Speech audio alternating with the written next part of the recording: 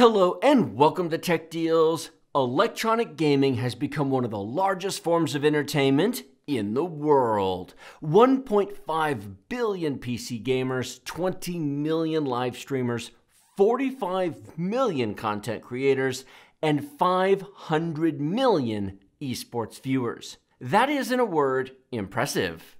The world of electronic gaming has grown larger than music, movies, and many real-world sports. With 20% of the entire population of the planet now engaged in PC gaming, and perhaps closer to 1/3 of the entire population when console gamers are added in, this really is the new thing when it comes to personal entertainment.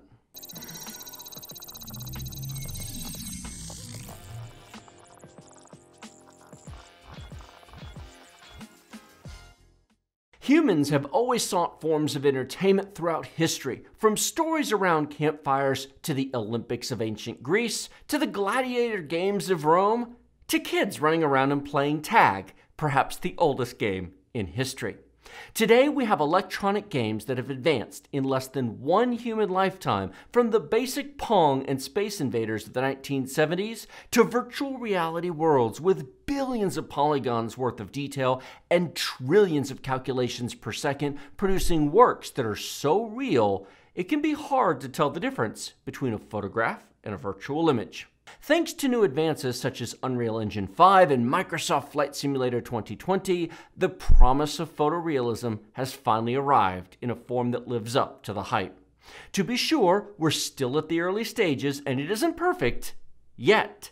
However, the days of running around in Tomb Raider in 1996 with detail that was closer to a 1980s cartoon only hinted at what was possible. Compare that to the Unreal Engine 5 demo, which is effectively a modern-day Tomb Raider done right. Likewise, Microsoft Flight Simulator 95, ironically released in 1996, has come a long way from the almost real-looking, but not really, world to the modern day, which is so real it's hard to tell sometimes you're looking at a computer-generated world. Turing, or RTX 20 series, was the first generation of RTX technology, and it offered up some impressive numbers. 11 shader teraflops, or trillions of floating point operations per second, 34 RT, or ray tracing teraflops, and an amazing 89 tensor teraflops. All very impressive numbers.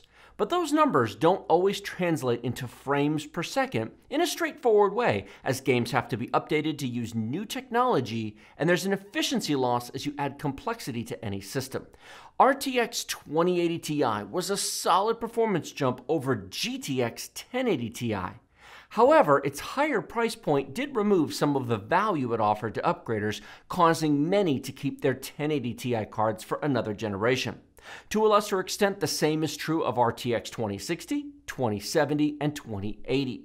Today, Nvidia has announced RTX 30 series, known as Ampere, with 2 cards coming on September 17th and 1 more coming in October. The top-end flagship card numbers are impressive. A jump from 11 shader teraflops on the RTX 2080 to 30 shader teraflops on the RTX 3080. That is a 2.7 times increase, nearly 3x. That's impressive. 34 ray tracing teraflops were available on the 2080. A whopping 58 teraflops on the ray tracing cores are available on the 3080, a 1.7 times increase.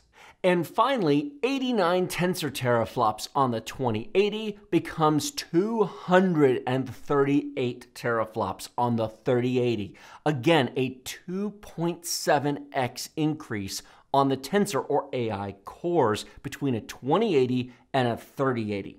Notice I didn't say 2080 Ti or 3080 Ti. We'll get back to that, but 3080 is the flagship card in the new lineup. Those are huge number gains. How they translate to real-world performance remains to be seen. Rest assured, we'll test that as soon as the cards launch.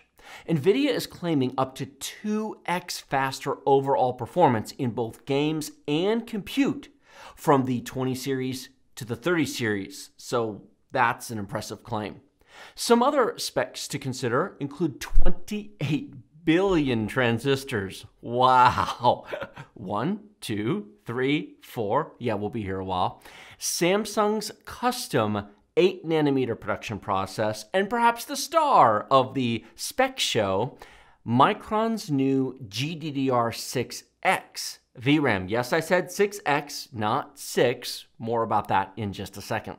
Another new technology is RTX I/O. This allows for streaming game content directly from your SSD to the GPU's memory, completely bypassing your CPU and your main system RAM. This allows for real-time decompression of textures and game data on the GPU without your CPU or your main system RAM becoming a bottleneck. The new flagship card is considered the $699 RTX 3080, despite the existence of the 3090, which is really a Titan replacement given its $1,500 price tag.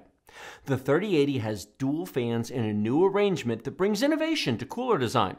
The front fan is bracket exhausting, blowing air outside of the case, and the top fan is flow-through, blowing hot air straight up and creating a better case airflow pattern, assuming you have proper case fans set up to run air from the bottom front to the top rear of your case. The new GDDR6X is twice as fast as GDDR6, transferring 4 bits per cycle versus 2 bits on GDDR6. Why this isn't called GQDR6, I'm honestly not sure, because it sounds a lot more like quad data rate memory to me. But they're calling it PAM4 or PAM4, pulse amplitude modulation with 4 voltage steps per cycle.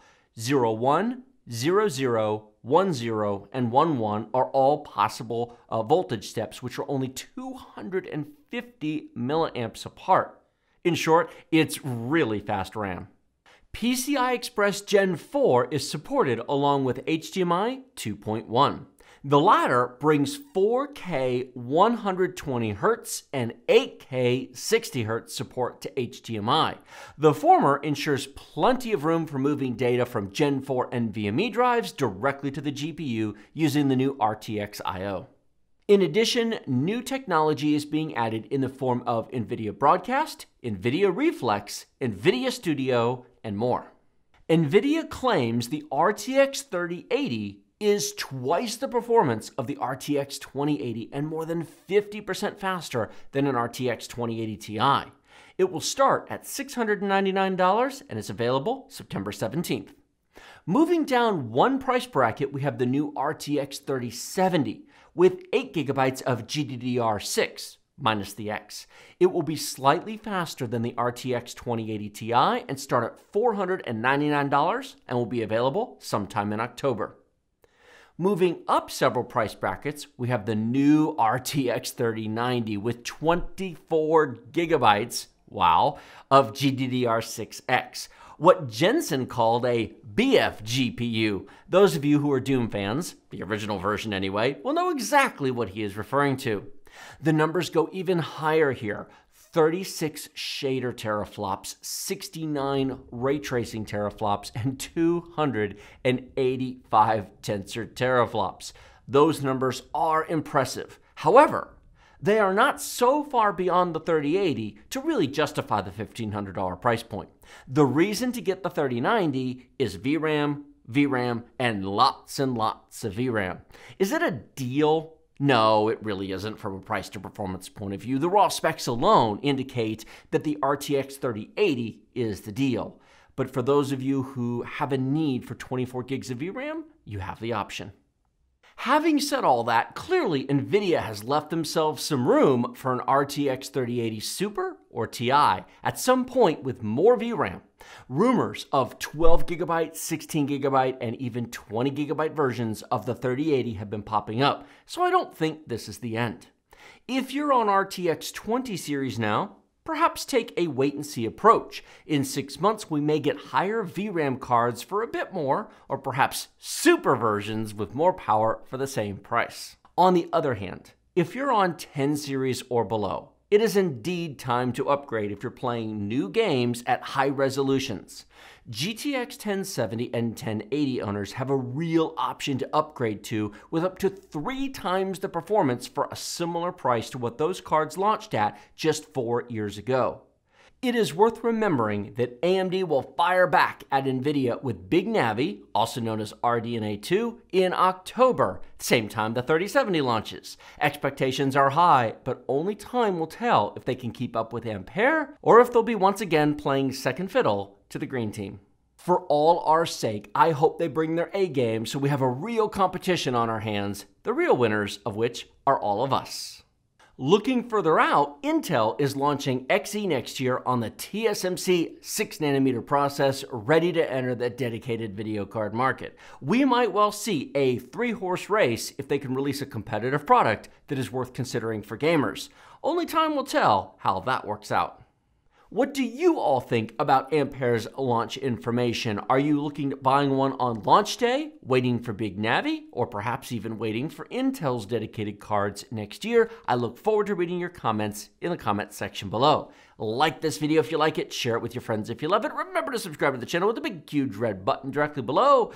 You know where the comment section is, links in the video description. I'll put a link to Nvidia's launch event if you want to watch the entire live stream. I'll put a link to their website with some more details.